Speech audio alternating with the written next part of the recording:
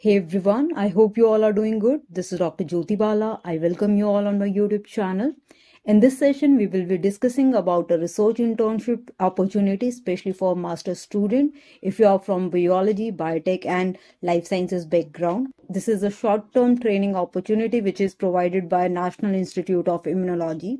NII is a prestigious government institute of India. If you are looking for one of the best opportunity in terms of research and research exposure, especially in the areas of biotechnology, biomedical area, immunology, virology and bioinformatics, then NII is a good option. This research internship opportunities is given to the outstanding master's student. You will be getting an opportunity to do a short-term duration project under the supervision of NII mentor. If we talk about the duration, this internship is for 6-month duration. Usually per year, they award this internship 2 times. Session 1 is from July to December, whereas session 2 is from January to June. Let's talk about the eligibility criteria. You should have good academic record. You should have first division or equivalent grade in your college, in your major subject, and also in your high school. Let's see who can apply to this internship. If you're currently pursuing Masters, MSc, MTech, Master in Veterinary Sciences or Integrated Master, if you are in your 4th year, then you are eligible to apply for this internship.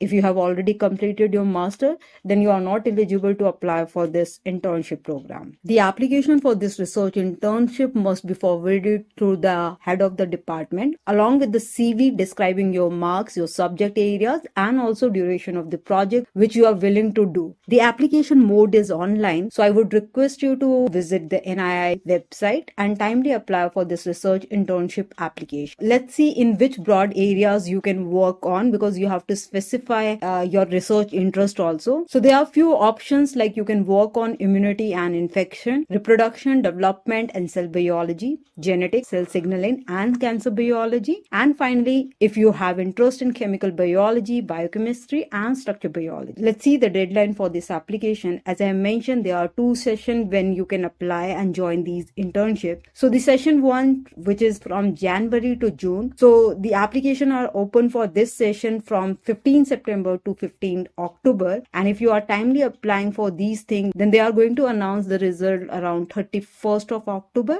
And for the second session, which is from July to December, the application period for this is 15 March to 15 April. For this session, the result will be announced around 30th April. I hope you have liked the session. Don't forget to like and subscribe the channel, and do share these information among the students who are currently looking for research internship opportunity. Thank you so much.